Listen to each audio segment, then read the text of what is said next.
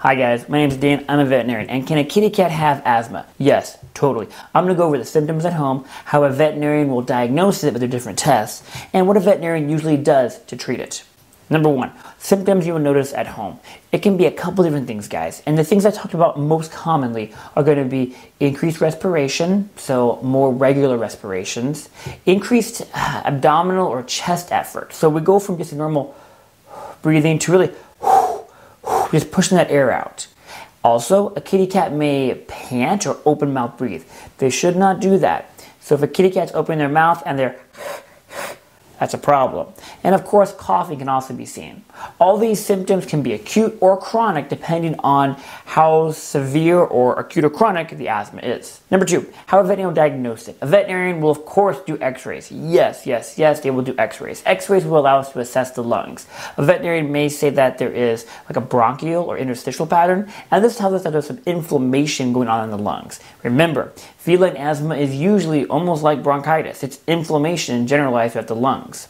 Also, a veterinarian may notice that the lungs are hyperlucent, meaning that they're a little darker, meaning air is being trapped in the lungs. So an x-ray is going to allow us to evaluate if the kitty cat may have asthma.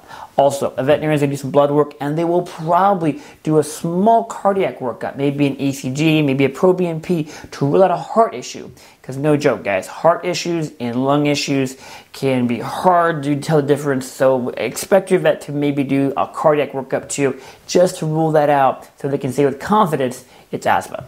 How will your veterinarian treat it? A veterinarian is going to do a couple different things. Now, on a previous video, I talked about inhalers. Inhalers are great.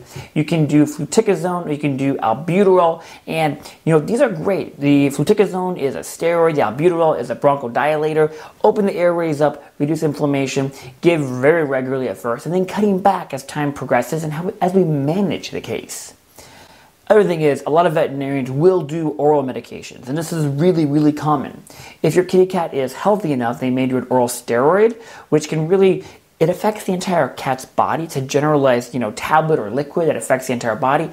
However, these medications can be very effective at controlling asthma, especially if your kitty cat is really seriously dyspneic and struggling to breathe and uncomfortable. So they may do that in conjunction, and a lot of times if your kitty cat's really uncomfortable, they may do an oxygen cage, they may do injectables, they may do all kinds of stuff to stabilize your cat before it goes home.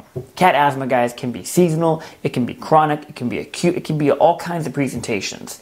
Your veterinarian will do their very best to manage it short term to address the spikes and the acute flare-ups, and they'll also have a chronic game plan to manage it long term.